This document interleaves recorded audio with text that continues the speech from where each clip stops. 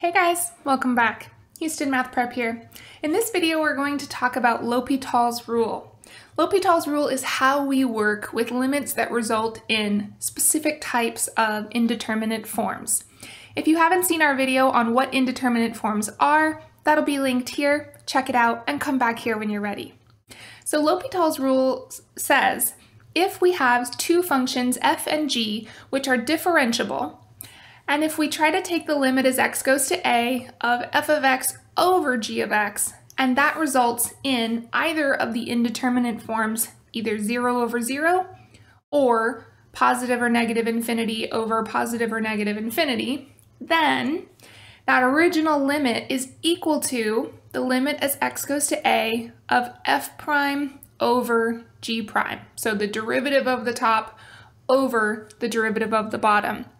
Now, it's really important here that we note this is not the same as the quotient rule. We are not taking the derivative of the quantity f of x over g of x. If we did that, we would need to use our quotient rule. We are taking the derivative of the numerator independently of the derivative of the denominator. So let's see it in action. Here we want to evaluate the limit as x goes to 0 of sine of pi x over x. So first, let's go ahead and try to see what happens if we evaluate at 0. So that would give us the sine of pi times 0 over 0. That would be the sine of 0 over 0. And from our unit circle, we know the sine of 0 is 0. So we get one of our indeterminate forms. That means we can go ahead and apply L'Hopital's rule. I'm just going to write LH here to indicate that that's what I'm doing. So that means our original limit would be equal to the limit as x goes to 0 of, here first we want to take the derivative of sine pi x. Well, the derivative of sine is cosine pi x, and then multiplying by pi for our chain rule. In the denominator, we want to take the derivative of x. Well, that's just 1. So here, just rewriting to simplify a bit, we have the limit as x goes to 0 of pi times the cosine of pi x. So now we go ahead and try to evaluate again. So here, evaluating at 0, we get pi times the cosine of pi times 0. Well, that is pi times the cosine of 0. From our unit circle, we know that the cosine of 0 is 1, so this is just pi times 1, or pi. So by L'Hopital's rule, the limit as x goes to 0 of sine pi x over x is pi. Okay, let's check out a few more.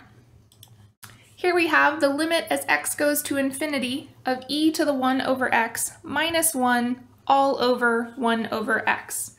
Let's start off trying to evaluate. Let's see what happens. If we have e to the 1 over infinity, or we're thinking through this, over 1 over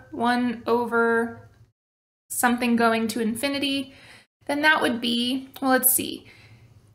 1 over something going to infinity, that would be like having e to the 0.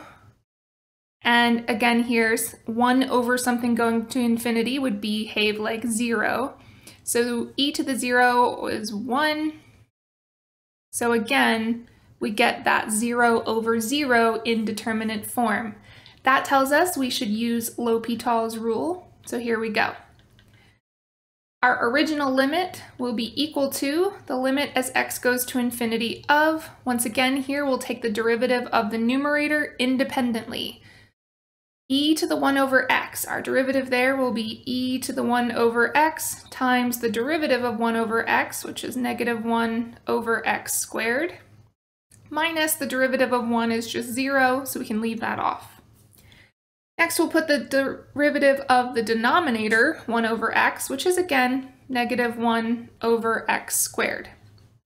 Oftentimes, you're going to notice you're going to want to simplify where you can. So here, I have a factor of negative 1 over x squared in the numerator and the denominator. So I'm going to go ahead and cancel that out. And now, I'll have the limit as x goes to infinity of e to the 1 over x. Evaluating as x goes to infinity, this would be like having e to the 1 over something going to infinity, which is like e to the 0 or 1. So our original limit by L'Hopital's rule is equal to 1.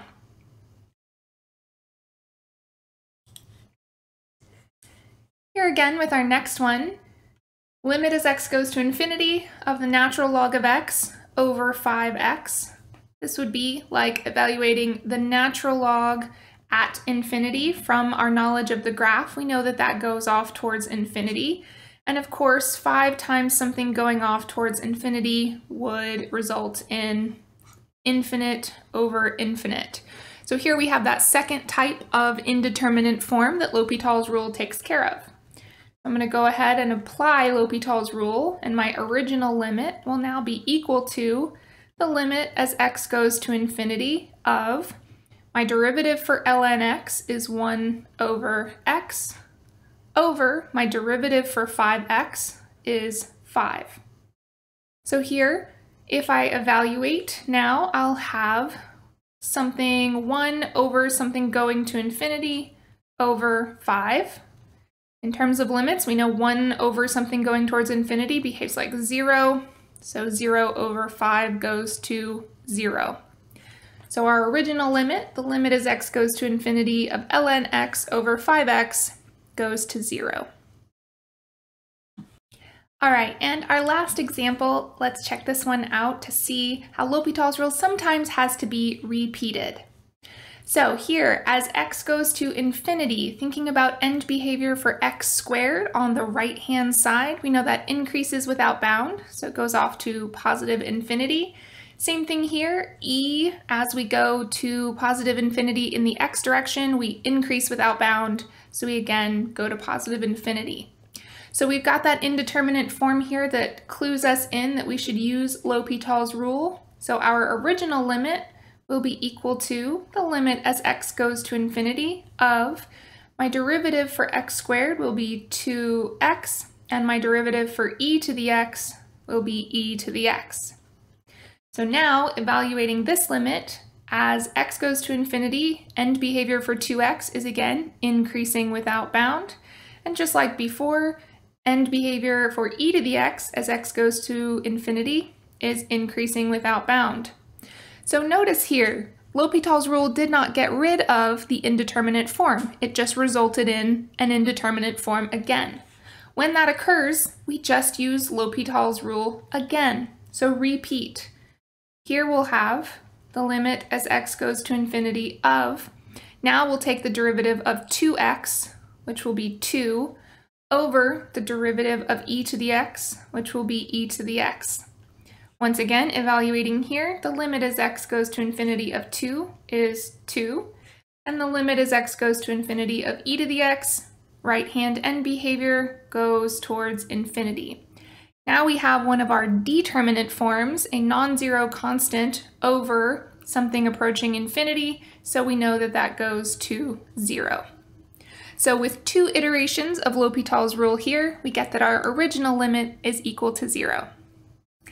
All right, guys, that does it for this first video on L'Hopital's rule. We'll catch you in the next one.